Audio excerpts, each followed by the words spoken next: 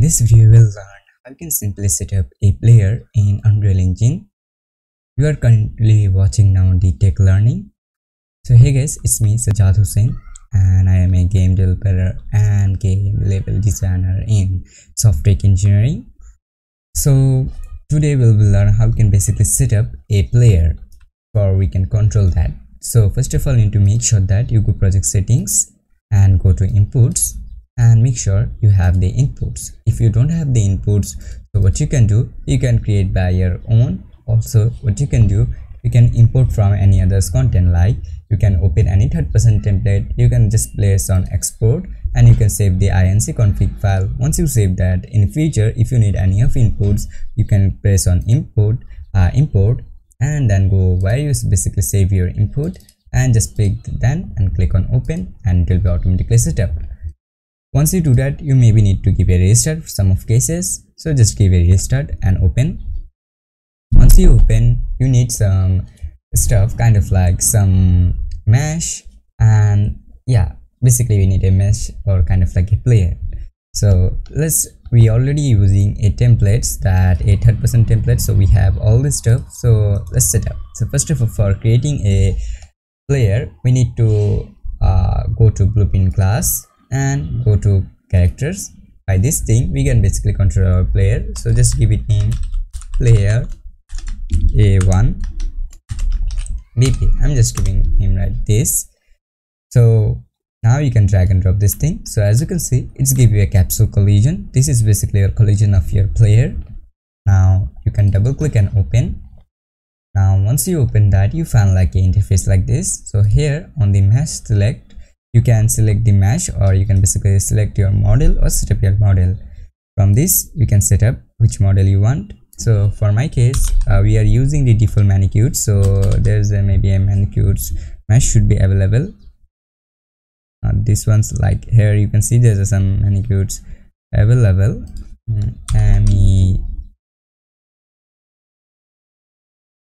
Let's search some. Yep, as you can see there's a tons of manicures available. For now we'll be use this one. Okay, so it's don't have any material. Okay, this one have material. That's great. Now we can double click and search this thing, and here you can see this is on here. So what you can do, you can duplicate this all this stuff like that. Once you duplicate that, you can get that in your folder where basically you are working.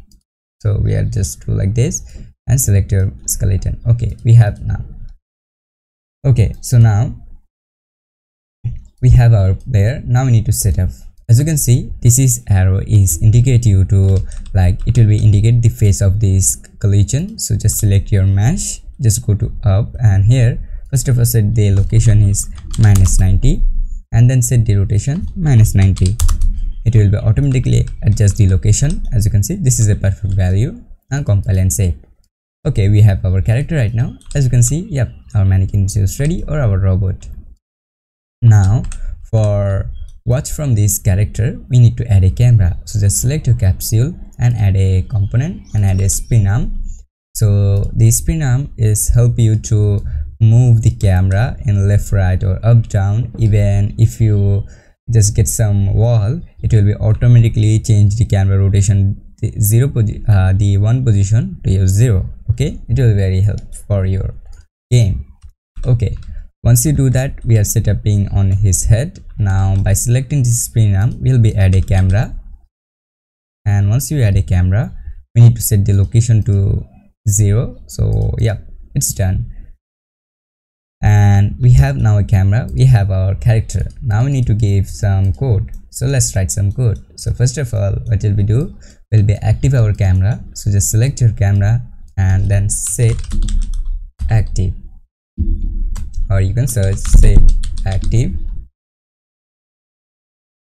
and new active. By default it's automatically active, but we are doing by some codes, that's why.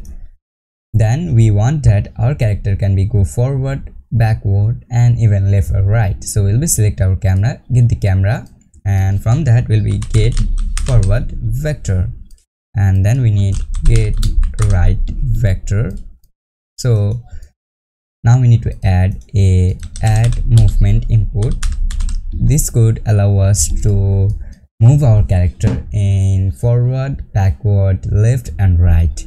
So the forward is work for the backward and forward, and the right vector is help us to move our character left or right. So we'll be just duplicate this thing like that and connect it like this.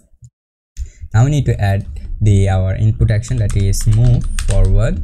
Here is our x input, that is move forward. Just connect this thing and connect the XL value with a scale.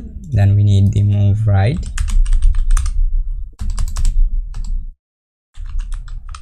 As our move right, do the same thing.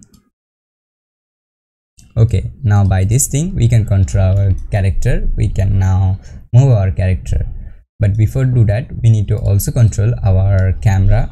Like we also want to rotate our character, so for that we can use the